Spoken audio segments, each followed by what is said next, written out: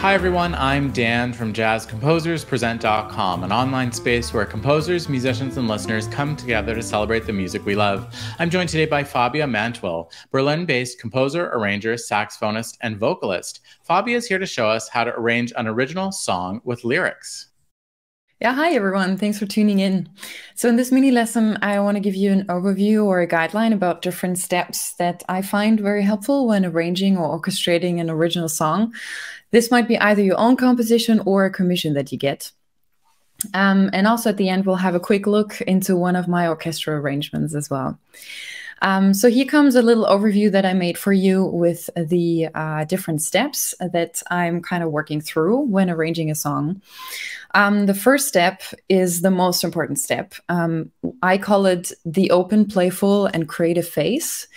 So for this one, basically you sit down in a quiet space, you listen to the original composition a few times with very fresh ears, and try to listen with an open approach as being childlike. Because this is about being curious, about being relaxed, playful, open-minded, ready to explore and let go of any other thoughts or duties of this day and just focus on this moment. While listening, I'll take a big piece of paper and I start mind mapping different ideas, which could potentially look like this. So this is a very rough sketch of one arrangement that I did.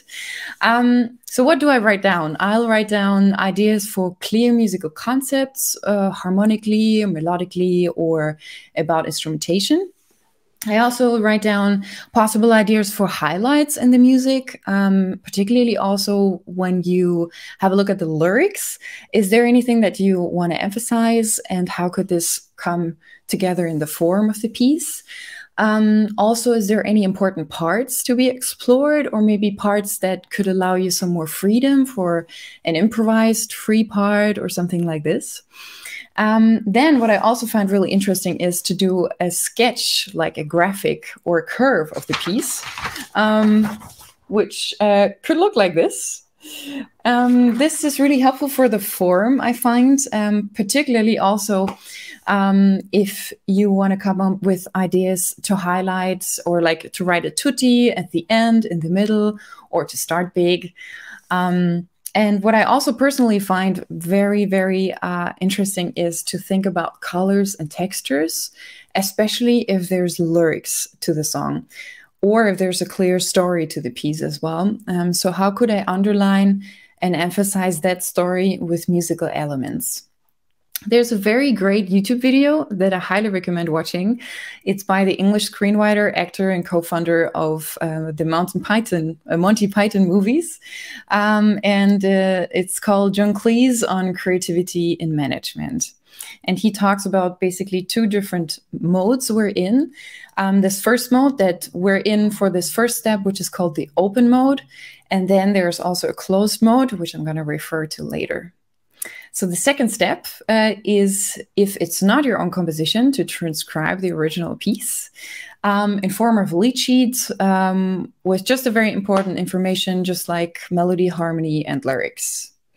The third step is to map out concrete ideas in that transcription chart you did. And yeah, I personally like to also print out just a chart with the lyrics and note down ideas just in that lyric chart as well, because this gives you a much better overview about the form, I find.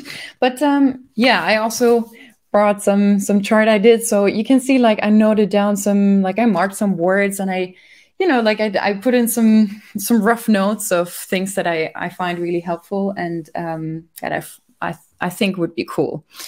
Then you would do a detailed partiture or also miniature score.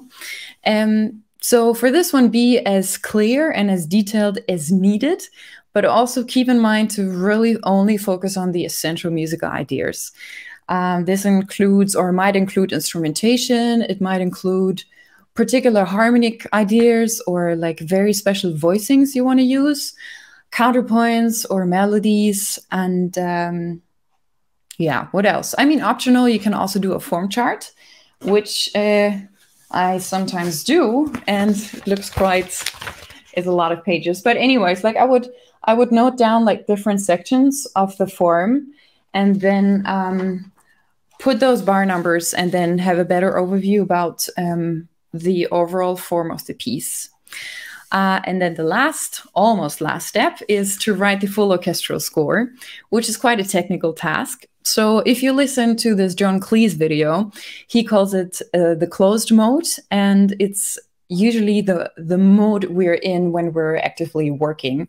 It can be a bit stressful, we can be a bit tense, but it's really about fulfilling the goal. And musically speaking, this is about putting your creative ideas into practice. And if it's possible, it's always very, very cool to revisit the piece after a few days or weeks or even months, especially if you want to record it, maybe for an album. It can be a pain sometimes, but I personally made the experience that is a really, really cool thing to do. To finish up the lesson, I would like to have a brief look into one of my orchestra arrangements I did of a Becca Stevens song called Ophelia. I will give you a few more insights about this piece in my composer spotlight, but let's have a look into the beginning of the piece and some of the musical choices I took. So this piece, Ophelia, is about a Shakespearean-inspired protagonist, Ophelia, who wanders in the woods with a broken heart, and she throws herself into the sea, perhaps to depart life, perhaps to be reborn. And at this point, the song moves into its second chapter, and a man appears, a knight, shattered from war. And as he goes to wash his face in the sea, he sees the ghost of Ophelia and falls in love with her. So to start off the beginning and to create this atmosphere for the listener, which is like kind of a vague, a blurry, and a magical atmosphere, quite undefined and far away, I choose to start with flageolets for the strings. Then the harp comes in with quite a strange melody, which is a sign that Ophelia appears. And then when we have a look at the lyrics, they say, she wandered out into the belly of the woods. And at this part, I choose the woodwinds as the leading section, and the brass is blending in with buckets to create this wooden sound. Then there's other lyrics saying that once beat in her heart. For this part, I choose to have a subtle heartbeat pattern, which continues in the beginning. And then there's some more lyrics saying the sleeping man. And for this one, I decided to use a very clear harmonic structure to create this peaceful and sleepy atmosphere. And then having a pending fragile atmosphere continuing, I choose to pair harp, pizzicato strings, and vibraphone.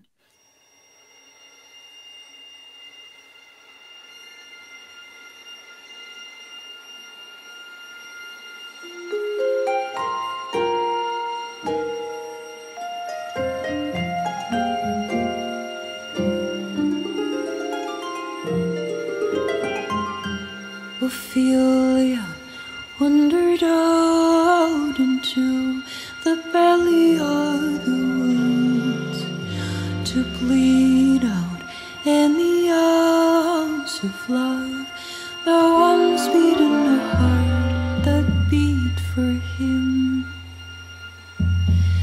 The sleeping